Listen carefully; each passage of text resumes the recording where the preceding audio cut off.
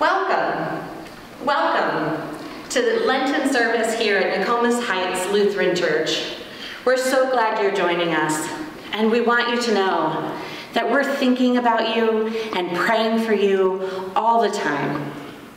This year, our Lenten service theme is Encounters with Christ.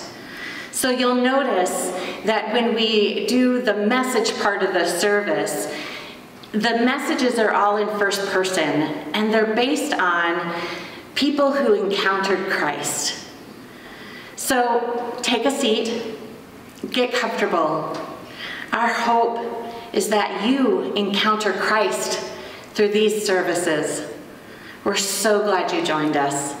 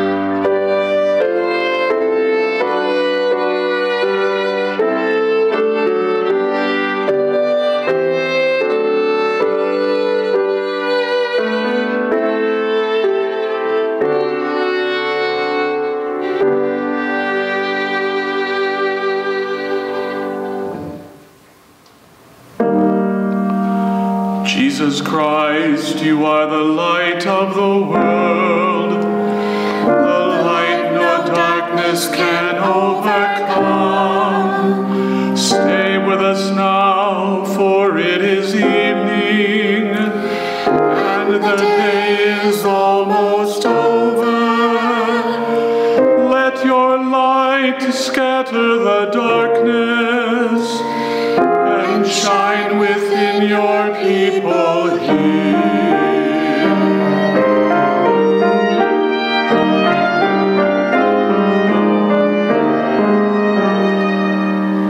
Joyous light of heavenly glory, loving glow of God's own face, you who sing creation's story, shine on every land and race. Now as the evening falls around us, we shall raise our songs to you. God of daybreak, God of shadows, come and light our hearts anew.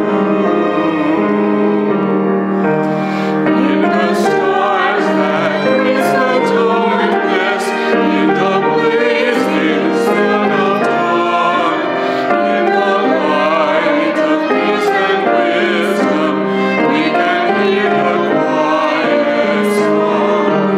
Love that fills the night with wonder, love that warms the weary soul, love that bursts all chains asunder, set us free and make us whole.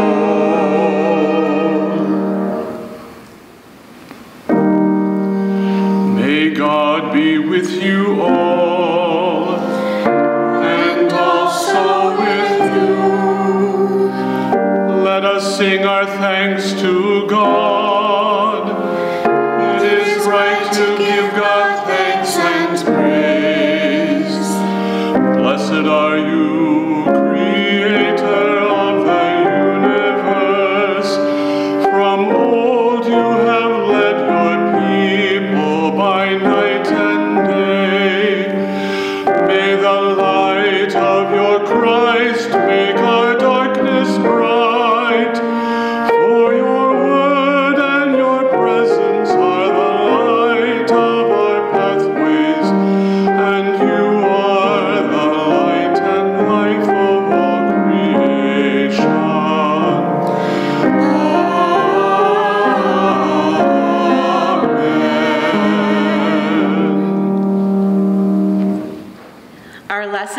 this evening comes from the book of Luke, chapter 7, verses 36 through 50. One of the Pharisees asked Jesus to eat with him, and he went into the Pharisee's house and took his place at the table. And a woman in the city who was a sinner, having learned that he was eating in the Pharisee's house, brought an alabaster jar of ointment.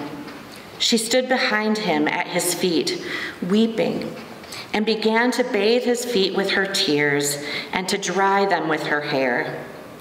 Then she continued kissing his feet and anointing them with the ointment.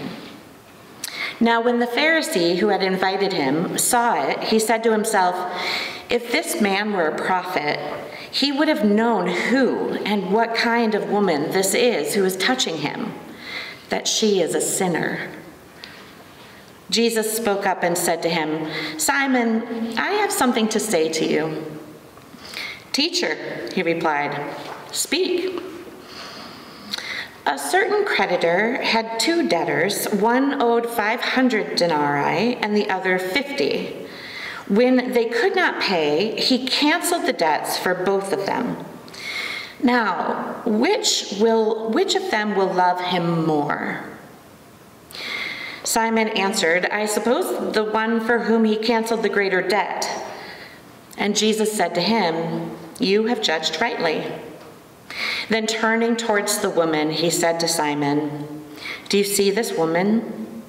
I entered your house, you gave me no water for my feet, but she has bathed my feet and with her tears and dried them with her hair. You gave me no kiss, but from the time I came in, she has not stopped kissing my feet. You did not anoint my head with oil, but she has anointed my feet with ointment. Therefore, I tell you, her sins, which were many, have been forgiven. Hence, she has shown great love. But the one to whom little is forgiven loves little." Then he said to her, "Your sins are forgiven."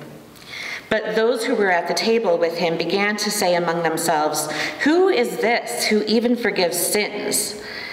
And he said to the woman, "Your faith has saved you. Go in peace." I thought I knew exactly who I was. I thought I knew exactly my place in society, my value, my worth, and my station. I wasn't particularly special in any way, but I'd worked hard to get where I was at. I was proud of myself for my accomplishments, humble though they may be. Sure, Pharisees were a dime a dozen, but I made a name for myself among them. I knew the law of Moses by heart and could recite the Torah backwards.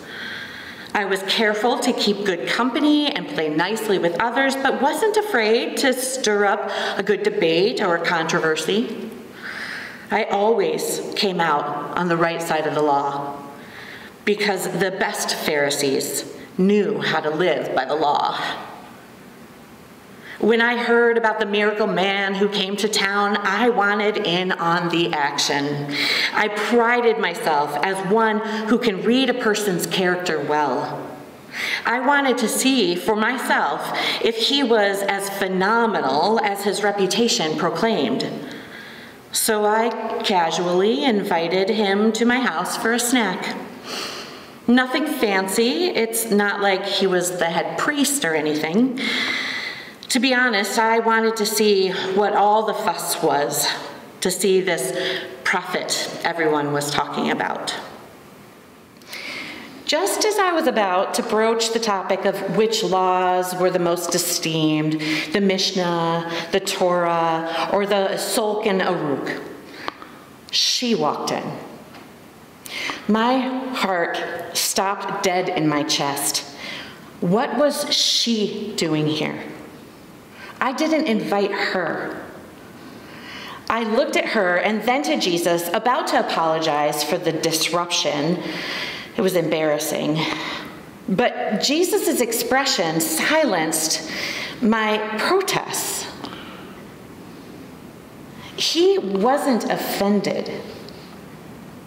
He wasn't disgusted. He wasn't even repelled when she crouched down to his feet and began washing them with her tears and drying them with her hair. I thought to myself, this is no prophet.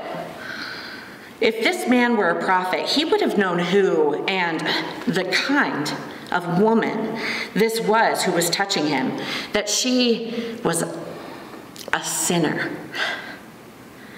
Don't ask me how I knew she was a sinner. I just did.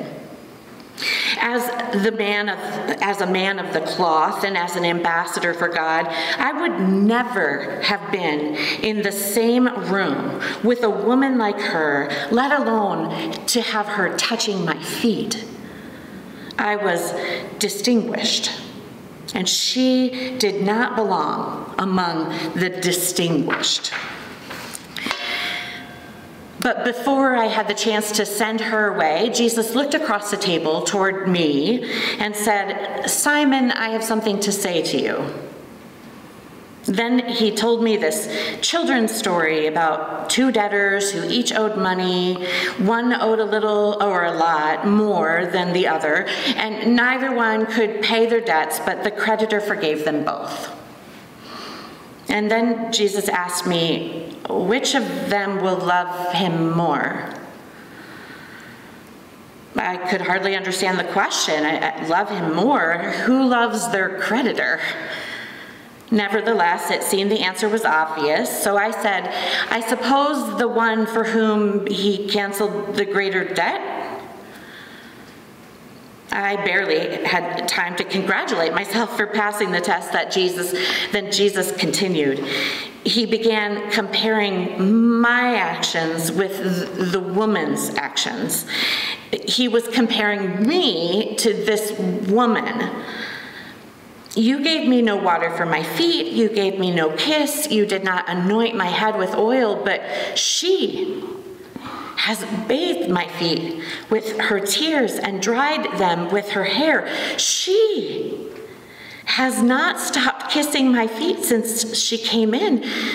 She anointed my feet with ointment.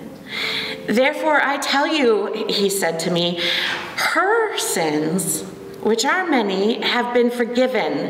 Hence, she has shown great love.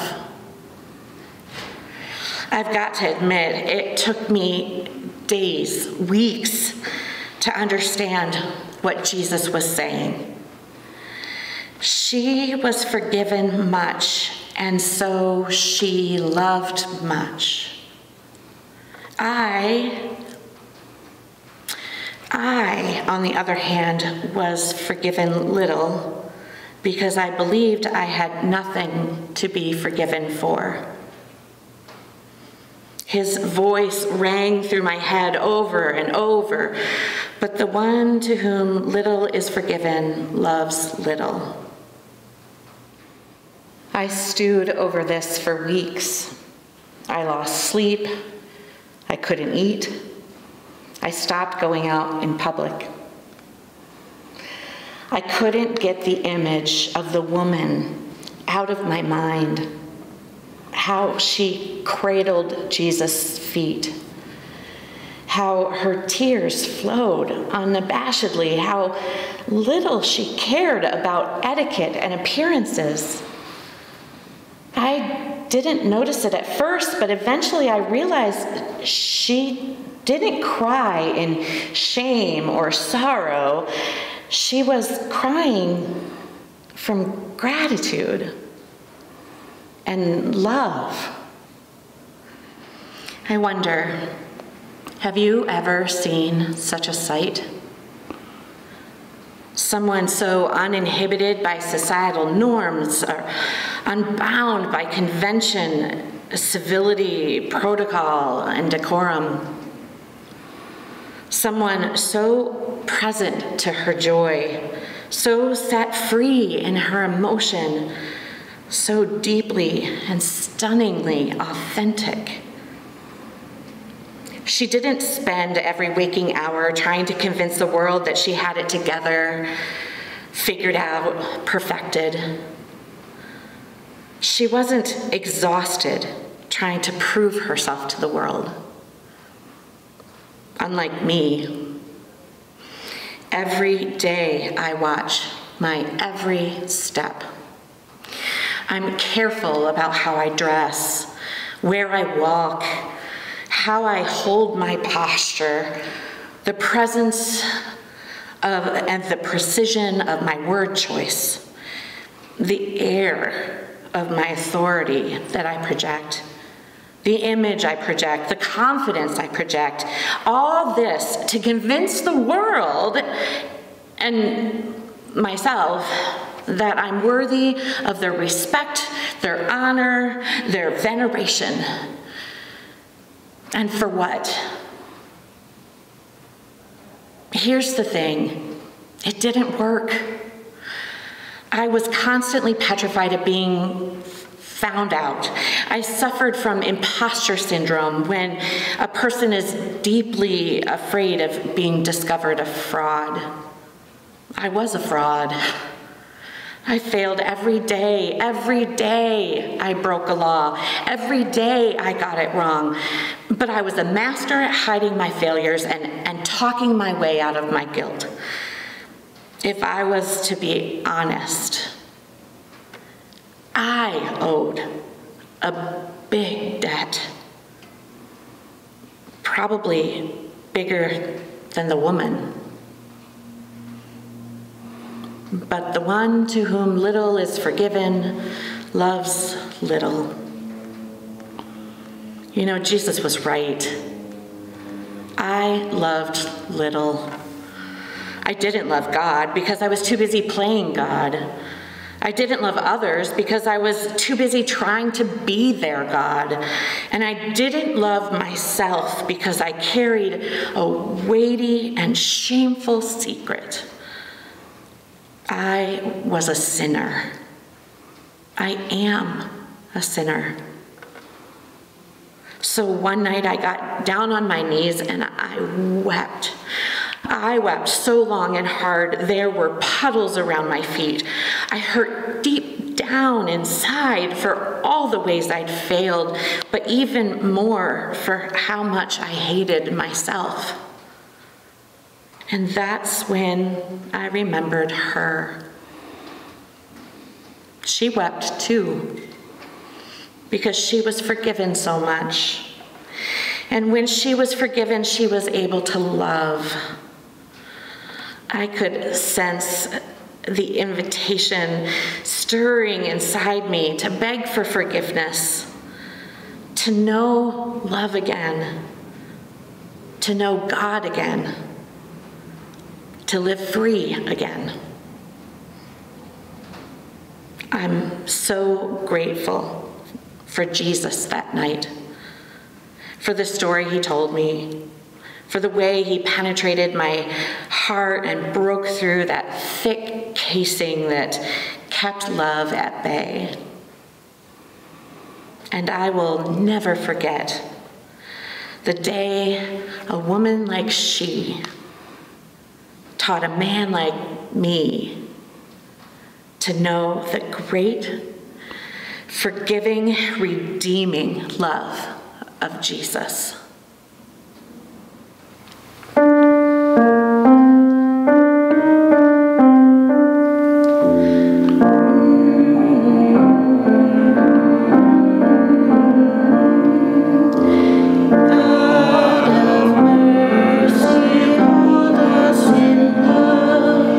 For all who are lonely and worried or frightened,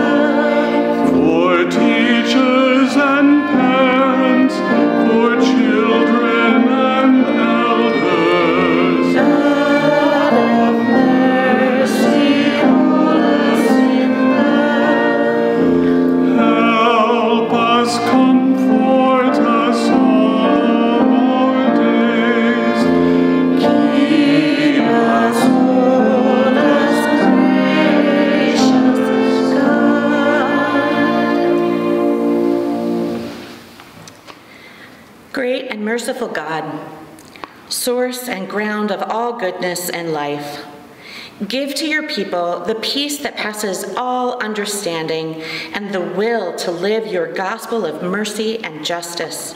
Through Jesus Christ our Lord. Amen. God, remember us in your love and teach us to pray, saying, Our Father in heaven, hallowed be your name. Your kingdom come, your will be done, on earth as in heaven. Give us today our daily bread. Forgive us our sins as we forgive those who sin against us. Save us from the time of trial and deliver us from evil. For the kingdom, the power, the glory are yours, now and forever. Amen. Let us bless our God.